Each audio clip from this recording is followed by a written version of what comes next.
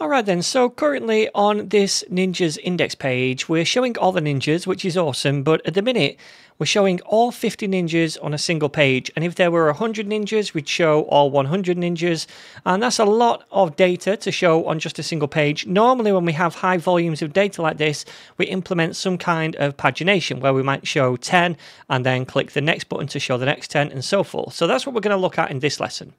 So then, to add pagination, we just need to do a couple of things. The first thing we need to do is head to the controller file and into the index function, which gets all the ninjas currently from the database table. And where we do that, instead of using this get method, which just returns all of the ninjas in one go, we can use the paginate method. And then as an argument to this, we can say how many records that we want to show on each page. For example, that could be 10.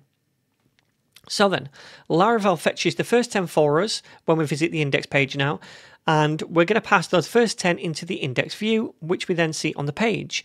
When we go to the next page of ninjas, Laravel is going to grab the next 10 for us, and so forth.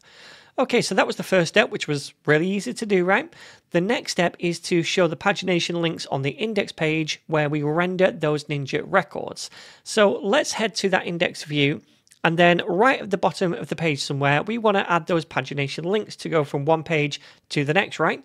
And again, this is really, really easy to do in Laravel. We just need to use a set of curly braces to output some kind of dynamic value. And then within those, we can reference the ninja's data, which gets passed into this view, remember?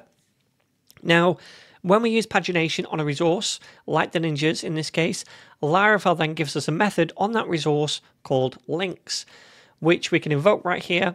And when we do that, Laravel dynamically injects all the template and functionality for those pagination links right here. And that is all we need to do, my friends.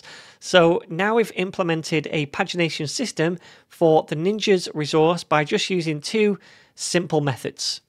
All right, so now on the home page, if we scroll down, you're just going to see 10 records. Awesome. And then at the very bottom, we get a nicely styled little pagination bar. And we also see this thing over here showing 1 to 10 of 50 results. So we can cycle through these to go to the next pages. We can also click on the arrows to go left and right as well through the pages.